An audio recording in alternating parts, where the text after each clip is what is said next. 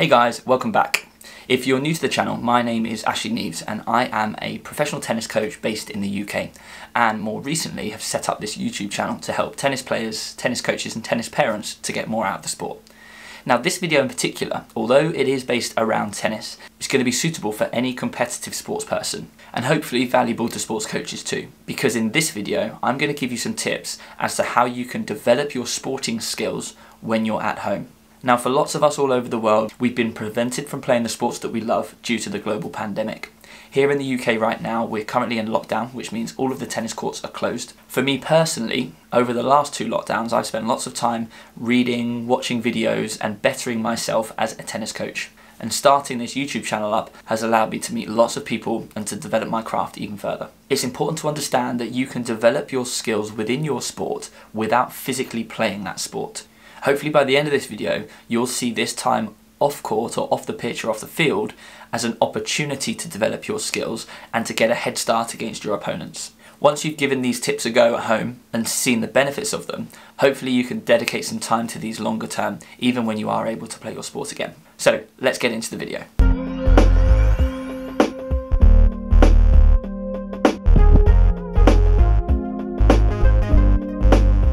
So I'm going to cover 4 areas or 4 tips that can help you to maximise your time off court. Now bear with me, I am going to relate things to tennis, but everything will be transferable into your given sport. So I'm going to give you 4 tips that cover 4 key performance factors: technical, tactical, physical and mental. If you can spend your time equally working on these things, you're going to maximise your potential and it will help you to get better results when you return to the court or the pitch. So the first area that I'm going to cover is your technique, and in my opinion it is the toughest area to develop when you don't have access to the court or the pitch. Purely because to develop your technique or to make any adjustments to your technique, you need to hit lots and lots of balls with purpose. Now don't worry, because the other 3 areas are actually going to be far more valuable to you in your time off court.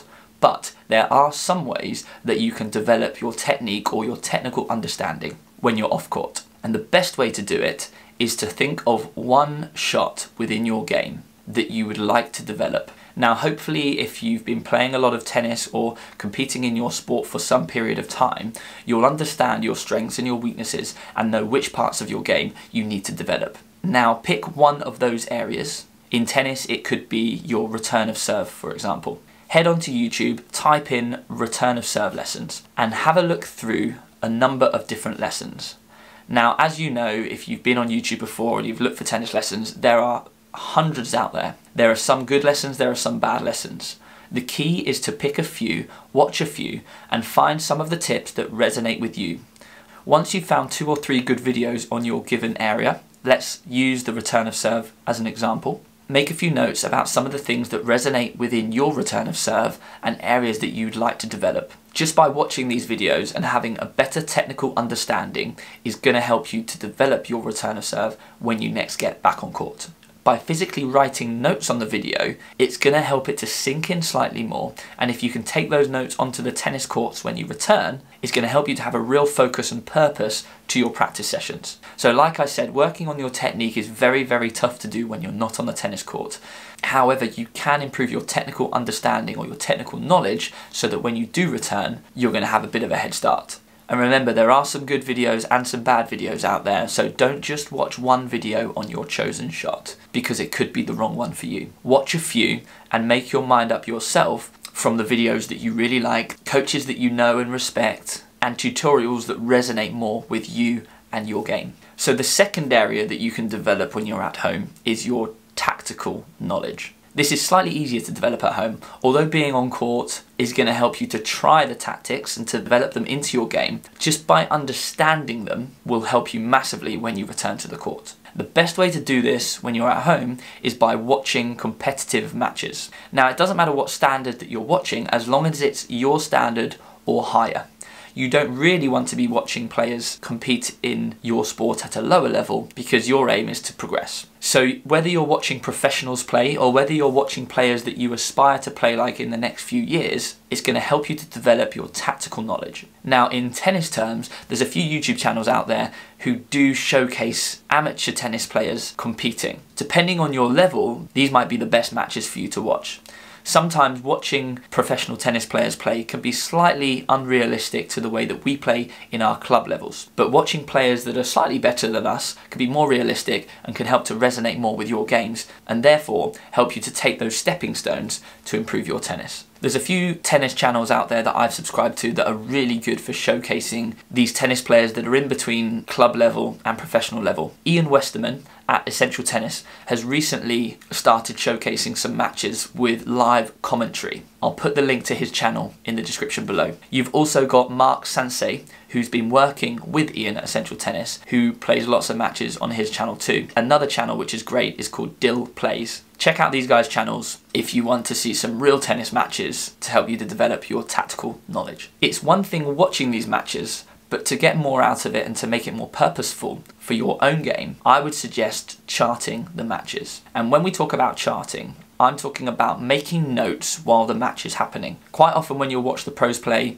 on television, at a change of ends, you'll see the stats come up. You'll see the first serve percentage, you'll see the average rally length, all of these sorts of things that are really valuable to you watching the game. However, what's going to help you in your tennis is to actually chart something that you want to develop. It could be that you're a doubles player and you're looking to improve your poaching skills at the net. Now, if this is the case, I would suggest watching some doubles matches and making notes on that one thing. Now, there's a really good way of charting that I like to use when I watch my players out at tournaments, and it's called CDIEW. All you need to do is write those letters at the top of a piece of paper and write the area that you're going to be charting. So in this case, we're looking at poaching when at the net. Underneath each of the letters, you're going to make a tally for each point where the given focus happens. So if we're looking at poaching at the net, the C stands for could the player have poached. If the player could have poached, you'll make a tally next to the C. If the player could have poached, the next letter, D, is did the player poach. If they did, you'll make another tally. I stands for was it in, E stands for was it effective, and W stands for did it win the point. Now by the end of the match, you'll start to get a big picture as to how often they had the opportunity to poach. Out of those opportunities, how often did they poach? And you'll see how many of those were in, how many of those were effective, and how many won the point. Now when you look at the pros play, actually the tally numbers will be quite similar. When they have an opportunity, they capitalise on it, they make it in play, it's effective and it wins the point. However, at our level, it may be that when you have the opportunity to poach, you only actually execute the shot 20% of the time. And out of that 20%, you only get 50% of those in, and it goes further and further down the line. But just by the act of charting these matches, it can help you to look out for these opportunities more. And in my opinion, it's a fantastic way of getting more out of watching tennis. If you want to learn a little bit more about match charting, pop a comment below because I'm thinking about making a couple of videos on effective ways of charting. And if you're a tennis parent, it's a really good way to spend your time when you're watching your kids at tournaments. And alongside watching tennis matches, if you're a football player, then you can do the same thing. Watch a football match, chart it. It may be slightly different in the way that you choose to chart it, but the key is to look at an area that you want to develop tactically. And this can relate to any sports. So the third element that I'm going to cover is the physical element of your sport. In my opinion, this is one of the most valuable areas to develop during your time off court. It's very easy when you can't play your sport to become a bit lazy and for your fitness levels to drop. However, this is a great opportunity for you to get a head start against your opponents. Now, any form of physical exercise is going to help you to maintain your current fitness, but if you push yourself a little bit further, you can actually progress your fitness. Now, there's two elements of this. There's general fitness and sport-specific fitness. Now, if you want to get yourself generally fit, depending on your sport, going out for a run or going out for a bike ride is going to help you with your cardiovascular fitness. For us as tennis players, or if you're a football player or a golfer or a rower, whatever your sport might be, there are specific ways that you can train for your sport when you're not able to physically play your sport. Now for tennis players, a great way to train is instead of just going for a general jog, change your jog into interval training. Try doing sprints followed by periods of rest. This way, training in intervals, you're able to train as you would play tennis. Tennis is full of short and sharp bursts followed by rests in between points. So if you can train your body to deal with that high intensity followed by rest, then it's going to help you when you get back to the tennis court. But to nail down into even more specifics, you can build your own bespoke workouts by yourself. Now again, this is something that I'm thinking about making a video of, so if you'd like more information about building your own bespoke HIIT workouts, then leave a comment below. But generally, what you need to do as a tennis player, and you can cross this over into any sport, is you need to think about movements that you will use on the tennis court and put them into your workout. So for me as a tennis player, I know that I need to have a strong lunge, I need to have a strong squat, because generally as tennis players we want to be in a low athletic position and we want to have explosive leg strength. We also need to have a strong core because we have lots of rotational work when we play tennis. You could think about incorporating lunges, squats, Russian twists, footwork drills. All of these things can be built into your workout. Plan the length of your workout. If you're looking to work out for 15 minutes, then you can think of 15 exercises. Now that could be 5 rounds of 3 exercises or 3 rounds of 5 exercises, and each exercise you've got a minute. Now during that minute, it could be that you do the exercise for 30 seconds with a 30-second rest. If you want to push yourself a bit further, you could be doing the exercise for 40 seconds followed by a 20-second rest.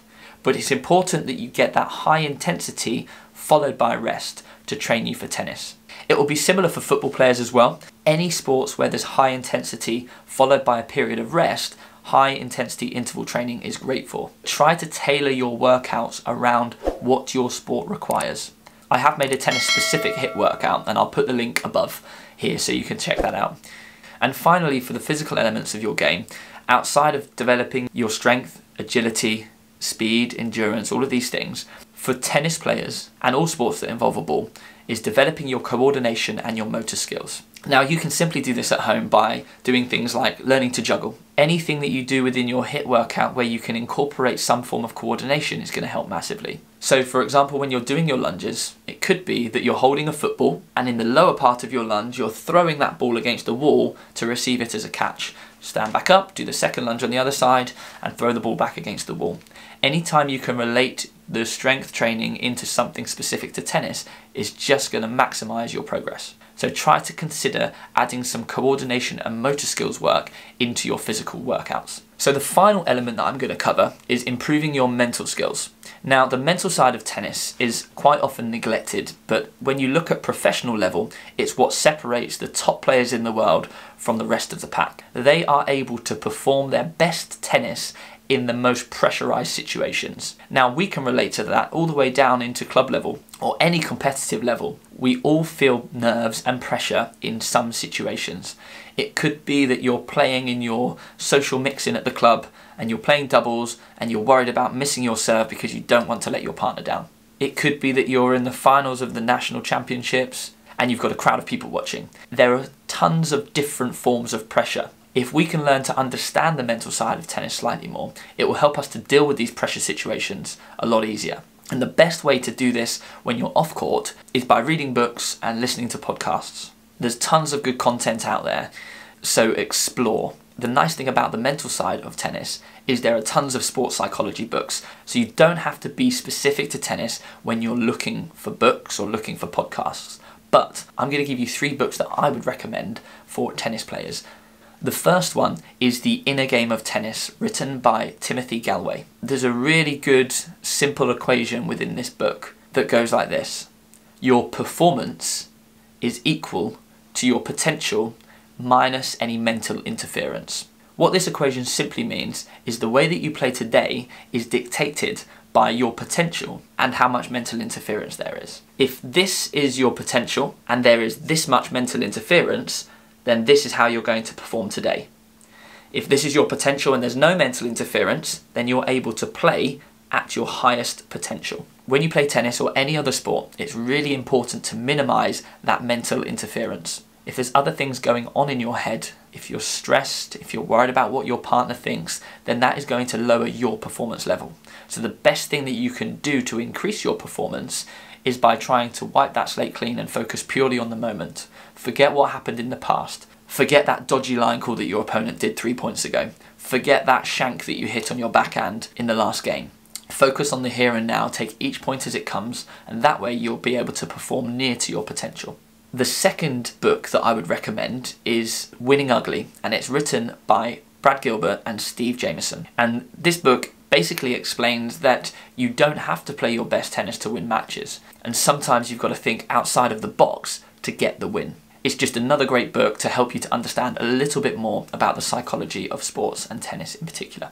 And the third book that I'd recommend is actually written by one of my mentors and a UK coach called Alistair Hyam, and it's called Momentum, the Hidden Force in Tennis. Now, this book talks about how momentum swings can impact your results. It's very, very rare that you'll go out onto court and everything goes right. Even when you're winning the first set 6-love, quite often there will be a momentum swing, allowing your opponent to regain a bit of momentum and get a couple of games back, which can change the whole dynamic of the match. When thinking about momentum swings, it kind of links back to minimizing mental interference. If the momentum is with you and you're doing really well in the match, you want to keep that momentum by trying to minimize the amount of time in between points so that you can keep your tempo and to avoid your opponent from gaining any rhythm. On the flip side of this, if the momentum is against you and your opponent's playing really, really well and you're struggling to get your timing, then actually taking a little bit more time in between points can help you to regain rhythm and almost take your opponent's rhythm away. Anyway, those 3 books I would definitely recommend,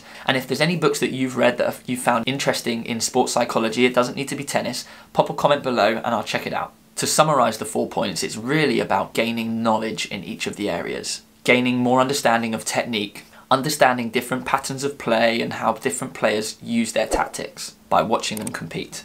Learning a little bit more about the mental side of sport can also help. All of this knowledge that you can accrue during your time off of the court will translate into your game when you're able to get back on it. For me, I actually think that my tennis has improved more since being a coach than it ever did as a player. Learning in detail about the technique and learning more about tactics and the mental side of the game has given me a much stronger foundation, so when I step onto the court, even though I'm not as quick as I used to be and probably not as strong as I used to be when competing, I understand the game a lot better, so I'm able to outwit my opponents when I'm on court, playing smarter tennis, using better technique and being mentally stronger. So definitely consider this in your sport. So I hope you found this video useful. There is so much learning that you can do in your time when you're not able to play your sport. And hopefully, even when you are able to play your sport, you'll dedicate some time to this side of your game. Of course, we know that there's nothing like physical practice of your sport and actually competing. However, sometimes when we're limited with resources, we can't get on court or we don't have enough time to get to our venue, then hopefully these tips can help you to develop your game. If you found any other ways that have helped you to develop your game during lockdown or during your time off of the court, let me know in the comments below, especially if there's any books that you recommend or any good videos on YouTube. If you did enjoy this video and get something from it, I'd really appreciate if you hit the like button and pop a comment below to let me know what you thought. Thanks again for watching, and I hope to see you again soon. Take care.